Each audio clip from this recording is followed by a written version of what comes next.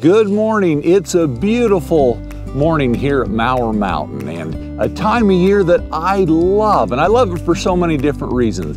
The fall colors, the cool, clean, crisp air and the environment that we live in. And you know what it makes me think about?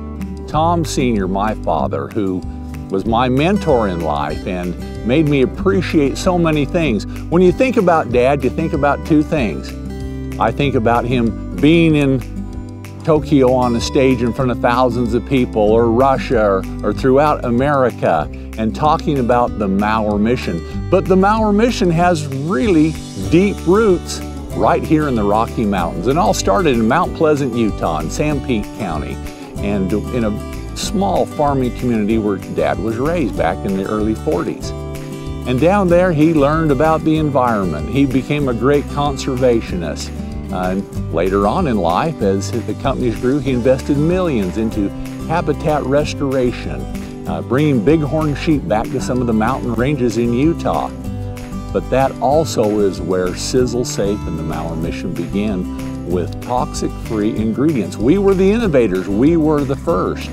We raised 90% of what we ate every single day. We had big gardens, and Dad learned just through practice what the value of trace minerals were in color and flavor and taste.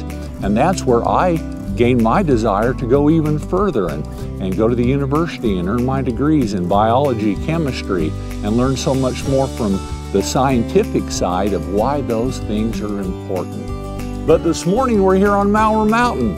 We're enjoying so much. It's fall, it's time to bring in the cows and look at what Mother Nature has done.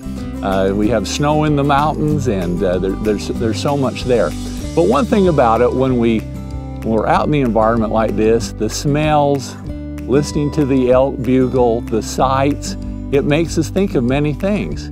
I know when we think about, we smell pine, a lot of times we think of Christmas time, and spices, we think of Thanksgiving. But when I'm out in the environment like this, I think about the hundreds or thousands of miles I've rode on the back of a horse with my dad through the mountains. And when we're riding out there, you smell the pine, you smell the cedar, you smell the sage. And so I thought, wouldn't it be fun to develop a product that when you were to smell this, you thought about the West and Mower Mountain.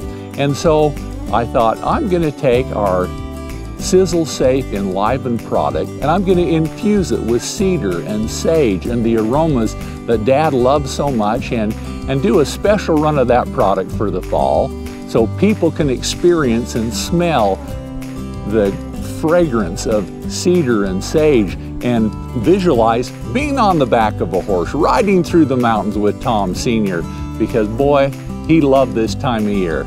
Two things in life really drove him: the environment, conservation, wildlife, and Sisel Safe, and being on stage throughout the world and helping people live a healthier lifestyle, build a dynamic business, because part of it is you are steward for a period of time and you pass that on. My father passed it to me, I'll pass it to my sons.